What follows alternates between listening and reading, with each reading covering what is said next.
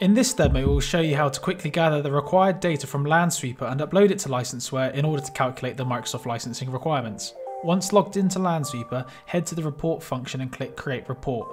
Here, custom SQL queries can be run against the database for custom reporting. We provide 3 queries to be run and saved which contain all the required information for Microsoft Analysis. These queries can be found in our support documentation. Per query provided, copy and paste the text as shown, give it a title, click Save As and name the report accordingly. The software inventory query extracts all relevant software inventory data with individual identifiers and software details across the estate. Next, the hardware query extracts hardware data including an individual identifier per device with detailed device information such as processors, cores, virtualization and more. Lastly, the installed software query ties all device keys and software keys together to associate the records. Once done, the reports can be ran and exported.